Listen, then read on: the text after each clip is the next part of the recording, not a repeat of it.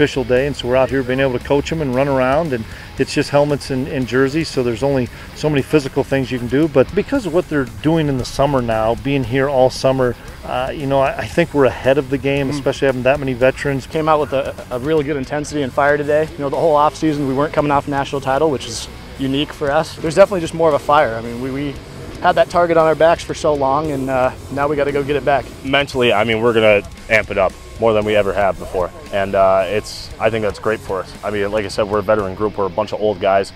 We can throw everything in there because everybody should know everything that we've had in the playbook for the last 4 years. So we're going to throw as much as we can in the first 5-6 days, and then we're going to go off of that. Because once the hitting starts coming up, then we can really practice everything that we have, and we're going to be better for that during the season. A lot of returning guys have a lot of talent, but we still are missing a few spots. We have a lot of jobs up for grabs too, that we have to do a great job of communicating, teaching the new guys how to practice, you know, this double reps for the first day for these young guys, getting yourself in playing shape, and then learning how to practice. The leadership role is kind of spread out between more guys, which I think helps. It's not just the same 3 or 4 voices that everybody's hearing all the time. Just like always, conference championship. I mean, that's the main goal right away. That's what we want. We want to win conference and go have the best we can do.